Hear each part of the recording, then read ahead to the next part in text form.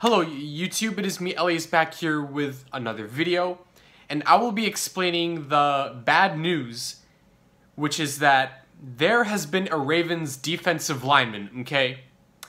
We drafted him in last year's draft out of Texas Tech, and he's an almost second-year player out of Texas Tech 1 year after we drafted him, and that is Broderick Washington. Now, what I saw on the news yesterday is that Broderick Washington has been arrested for damaging a door, a window down in Arlington, Virginia.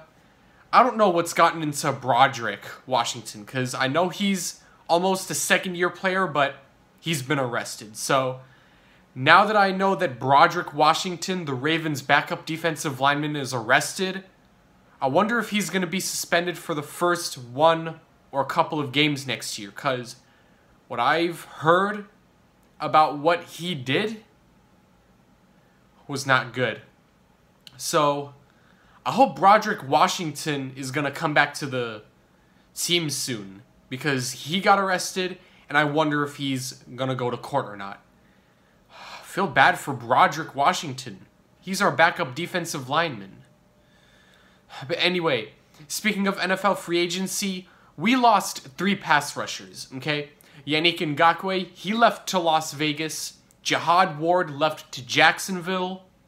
And Matthew Judon signs a 4-year deal up in New England with the Patriots.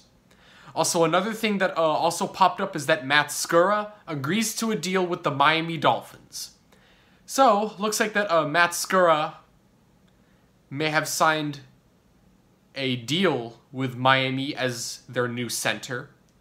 And also, a couple days after we got offensive lineman Kevin Zeitler, today looks like that we've traded for former Jaguars tight end Josh Oliver, who was a former 3rd round pick with Jacksonville back a couple years ago. So we'll see how Josh Oliver is going to help our tight end corps, which is along with Mark Andrews, Nick Boyle.